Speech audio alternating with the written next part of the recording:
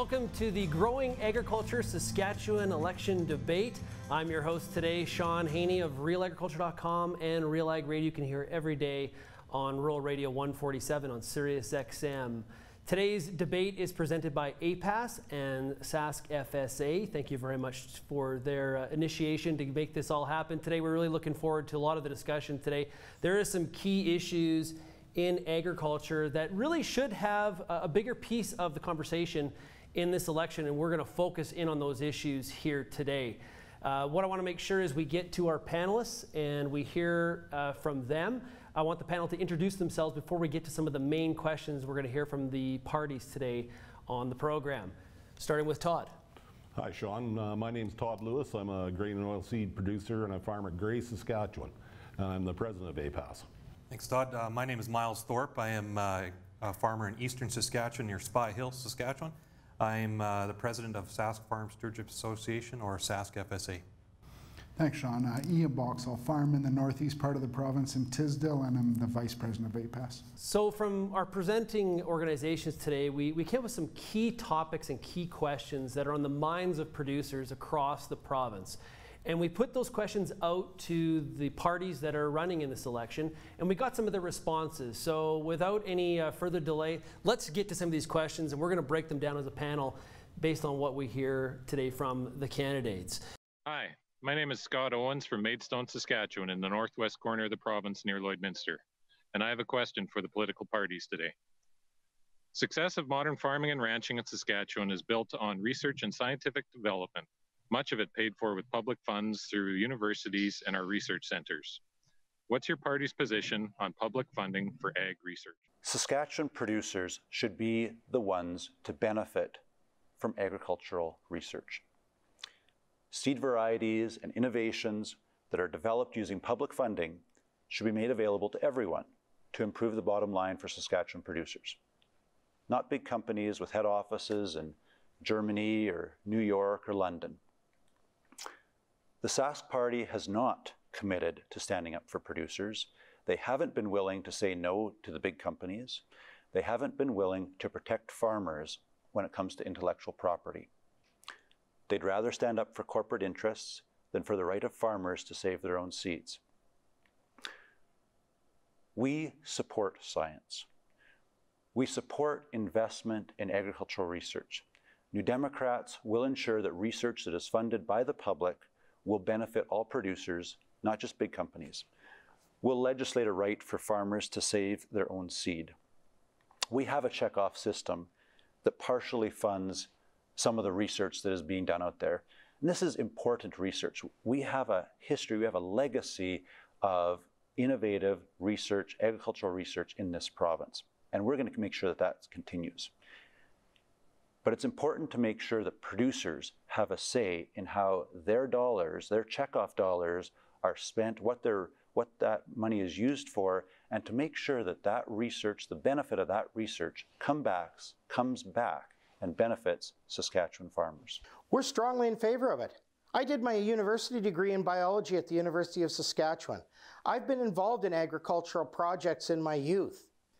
I think that we need to be spending a lot more money on research into agricultural development. And we need to be taking what we learn and investing as a province into the discoveries that we make so that the people of this province can also profit from the breakthroughs, from the discoveries, from the opportunities that are created.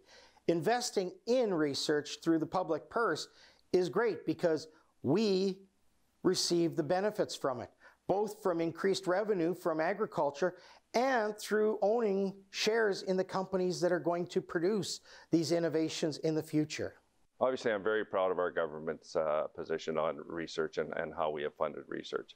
Very proud of the fact that we've increased agriculture research by over 140% since we formed government. We are now well over $32 million in research that we fund right now in the province of Saskatchewan. And that's dedicated to, obviously, to agriculture research and livestock research in all aspects of it. And we also look at how we can work with the private sector on research dollars as well. So the one thing I do want to really say is with the investment that we're making in agriculture research, we are attracting some of the most brightest minds from around the world that really look at what we're doing here in research in agriculture sector here in the province of Saskatchewan. When you look at the crop side, at well over around $13 million this year into crop research, and you look at the livestock side at about $8 million, it's important dollars that we are spending in research dollars here in the province of Saskatchewan. With the opening of the Livestock Forage Center of Excellence outside of Saskatoon, which is leading edge research in not only in North America, but around the world, when you can attract professors and researchers from around the world to do that type of work. Other things that we're very, very proud of, obviously, is the food center in Saskatoon with over $13 million invested in the food center. We are seeing and we're hearing of young entrepreneurs here in the province of Saskatchewan that are developing new food products and value-adding processing here in the province of Saskatchewan. So research is really fundamental for our government, and I'm very proud to say of the dollars that we invest in research, and I hope we continue. I've had the pleasure of being at that university and talking to the bright young minds there and see how excited they are about agriculture research, not only here for the province of Saskatchewan, but for around the world. Well, we heard from the three parties on public funding of agricultural research. Let's hear what our panel has to say. Todd, I'll start with you. Does this really come down to public versus private, or is there like a happy middle? There's a happy middle, and I think really in the province of Saskatchewan we've seen that. The province has always stepped up, really successive governments with agricultural funding on the research side, and we've seen the results at the U of S Crop Development Center, you know, the food center there as well, you know, the Global Institute for Food Security. Those are just examples of in Saskatchewan, right within our border, are some of the leading minds and really thoughts in agriculture. And at the same time, we've seen it, you know, even on our manufacturing side with some of the agronomic innovations that have come out of the province as well. So I think the government and all the parties talk about the importance of government remaining in the game. I think it's important that research isn't short term, it's long term, and it requires long-term funding, and I'm happy to see all the parties recognize that we need to see continued long-term funding. And it's always important, I say, is that when you talk about checkoffs and so on, that's private money, that's farmers' money that's going in there, and we're private. So it's important to realize that as well. Private doesn't necessarily mean a big company or an outside company. It's farmers have put millions of dollars through our checkoff system, and we have a very robust and good checkoff system and good crop, be it wheat commissions, canola commissions. All those commissions have done the crop commissions have done a wonderful job of directing farmer-led research for the last number of decades. You know, Myles, what I find interesting on this one is that it's easy to get the pom-poms out and say, well, of course, research, it's great. But I didn't hear any dollar amounts.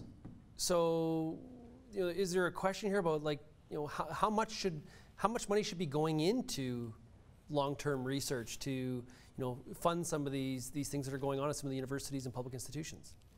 Yeah, I mean, a dollar amount is, like you said, is tough to nail down because, like in the breeding programs and the research, it's not a short-term commitment. I mean, when you're trying to develop these new varieties or new technologies or techniques, you can't, it's not just a 1 year or 2 year commitment. You're quite often you're looking at 3, 5, 10 years or longer.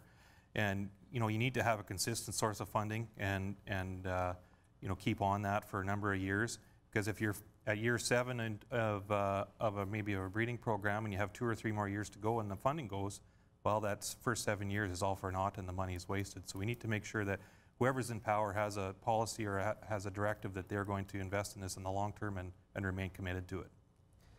Ian, do you think some of the people that live in the city of, you know, Regina or Saskatoon, or, you know, the two major cities in the province, do you think they have a hard time understanding, well, why are we putting all these public dollars into research for an industry? Why do our tax dollars have to fund that? Do you think that's one that's a bit of a hurdle? I think it probably could be. I think there should be some people that might question that. I think we need to educate them on the public good. I think, like Todd mentioned, producers have money invested in there. I think agriculture is the main driver in this province, so investing some money into research to give us the tools to continue to be that economic driver in this province is probably dollars well spent. So I was happy to hear that all parties, you know, said that they would continue the investment. Yeah. So I think we need to educate the public on the fact that there is some public good in that money and show them how they will get that back. Yeah, what's their return on investment, Sure. right? Yeah, absolutely. So, so Todd, how do you find the balance? And I started by asking about, in the middle part, because if you set up a program in Saskatchewan where it's totally slanted towards the public institutions, you disincentivize private companies from coming in and trying to get a return in this market as well. So how do you balance that? Yeah, that's always the ongoing question, and it's got to be a 3P partnership, 4P perhaps, private, government, public, the public side, and producers as well, right? And there's got to be managed somehow that it isn't tilted so hard, to just public and producer that the private people won't come in. And they've got to see an opportunity for return on investment, and it is a difficult balancing act. And it's something that's got to continue to work on it. And as long as we can be ensured that the public part's going to be there, I think we can get to the point where we'll attract more private as well. Now, there's been extension cutbacks across the country. Alberta, Ontario, a wheat specialist retires, or a canola specialist, and they're not rehired. It's sort of, that position just sort of goes away. Those extension people are some of the people that are on the ground that are doing some of that field research. I didn't hear a lot about extension in the 3 answers at all, Myles. Am I reading too much into that? I don't think so. I mean, the extension work is often overlooked because a lot of it is, it's not glamorous. It's behind the scenes work. A lot, you're out and about on the farm fields and local offices, and what really the extension offices really provide, in addition to the large research centers, is the localized knowledge.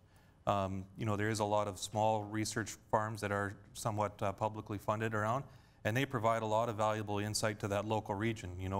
I farm in southeast Saskatchewan. There's one around Yorkton, another one Redfurs, and they can do the same trial and have completely different results just based on that, that small distance.